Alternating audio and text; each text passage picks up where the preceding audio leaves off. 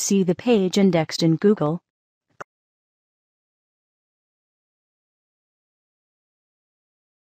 Click on the cache link under the results. Now you can see the cache page. You need to find a word or term used on the old page, not on the new version of the page. Go to the new live page and check it is not there.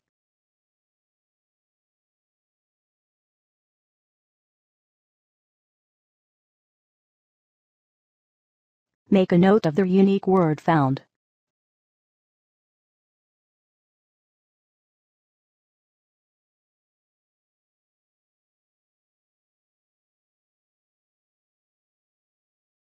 Copy the URL from the address bar. Go to the URL removal tool and select New Removal Request.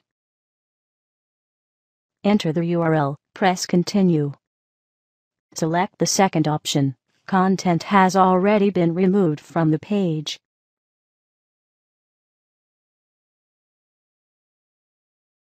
Enter the unique term you found on the old page and submit your request.